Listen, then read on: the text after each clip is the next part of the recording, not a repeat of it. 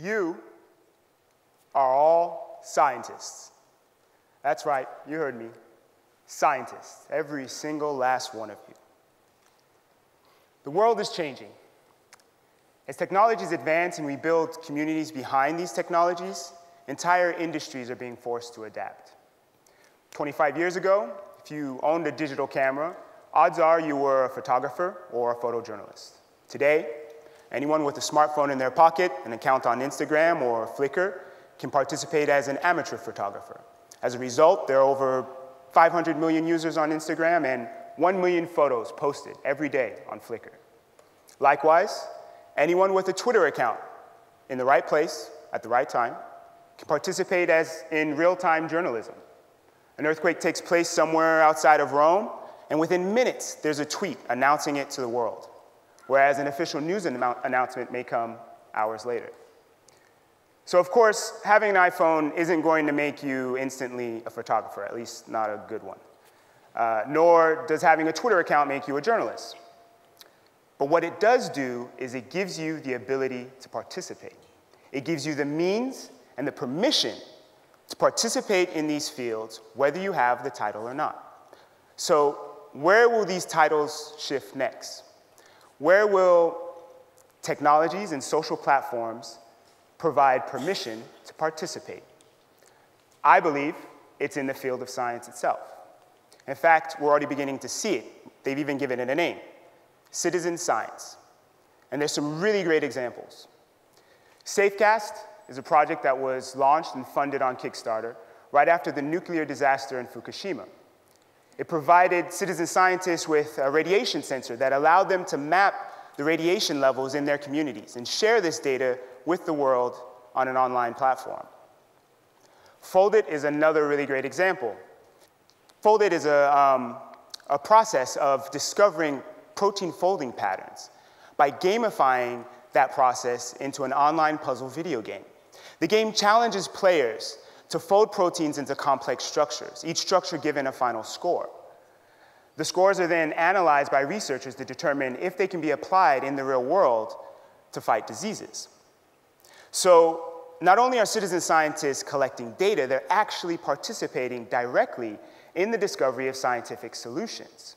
And what's even more exciting than that is that when Foldit compares the scores of those participants, citizen scientists, with no previous expertise in these fields, to those of scientific experts, it was the citizen scientists that greatly outperformed the experts. So these examples, and there are many others, are already beginning to demonstrate the value and the power of citizen science. Yet somehow, these projects are still limited to small groups of enthusiasts. Citizen science has yet to become mainstream. But I believe it will. I believe citizen science will become mainstream. In fact, I believe it must become mainstream in order to help solve some of the grand challenges the world is facing today. Now, the challenge that's closest to my heart is the challenge of understanding and protecting our oceans. So this may explain the reason why I'm wearing a red beanie when it's like 30 degrees outside, right? It's not just because I'm a total Jacques Cousteau fan, which I am. Jacques Cousteau invented the aqualung. This is the technology that led to the scuba diving breathing equipment that every diver uses today. So he not only inspires me as an inventor, he inspires me as a photographer, an explorer, and perhaps one of the greatest ocean activists the world has seen.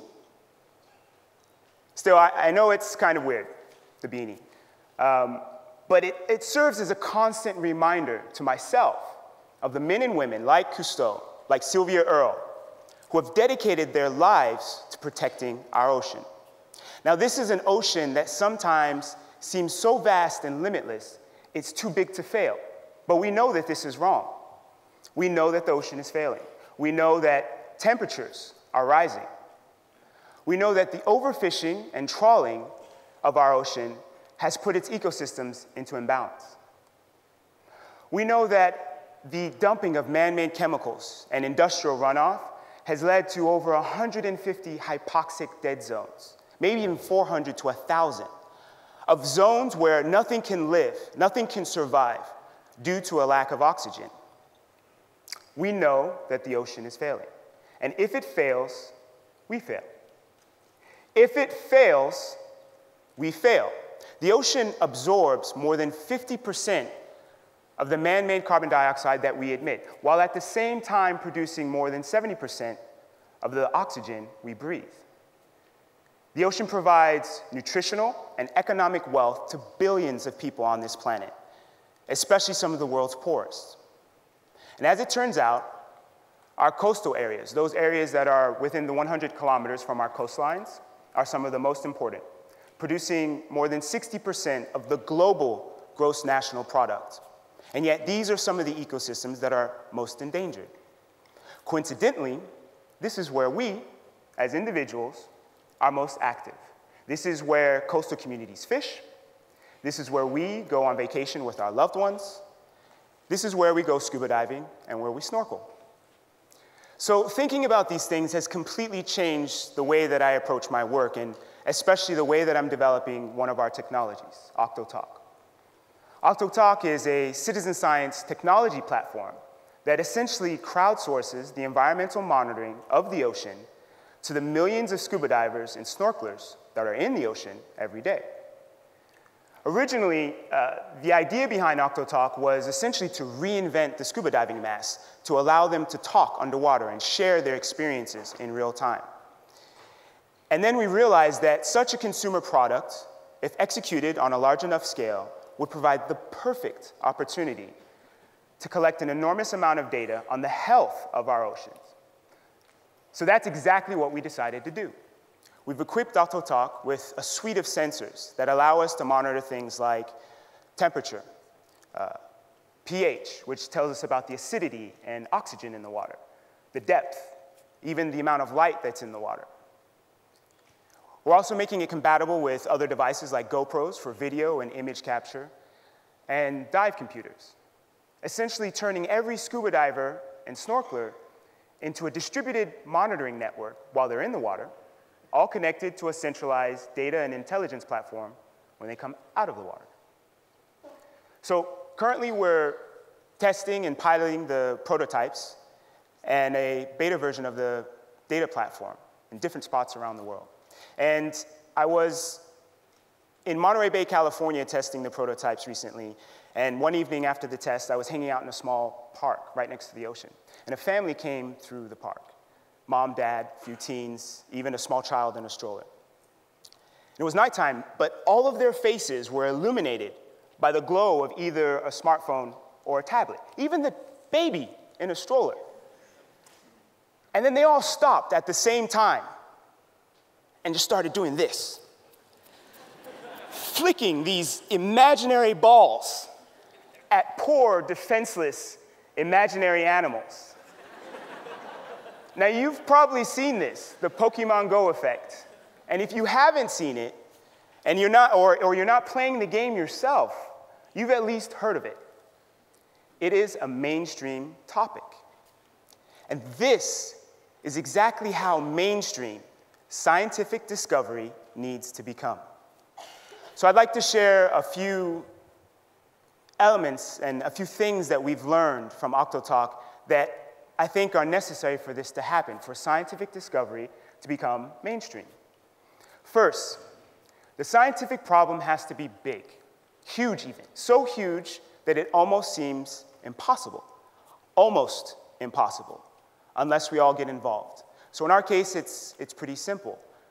The challenge of understanding our ocean and the link that has to climate change is a global issue that affects us all. Second, the barrier to entry has to be low enough that anyone feels they have the ability to participate. In fact, the ideal is if it's integrated directly into an activity that people are already engaged in. So the promise of promising someone who's snorkeling the magical ability to talk underwater basically becomes an easy way for us to opt in individuals, whether they self-identify as a citizen scientist or not. Third, once in, the participants need to be appropriately incentivized to continue to participate. So of course, we're looking at gamification and things like machine learning, not only to engage the participants in a fun way, but to also engage them directly so that they can participate directly in the discovery of scientific solutions. For example, identifying specific fish or coral species. And finally, the data that we collect, the scientific data that we collect, must be constantly calibrated and validated. So we have the continuous challenge of calibrating our data with those external sources that are already trusted by the scientific community, and also engaging that scientific community to participate directly in our platform, side by side with the citizen scientists.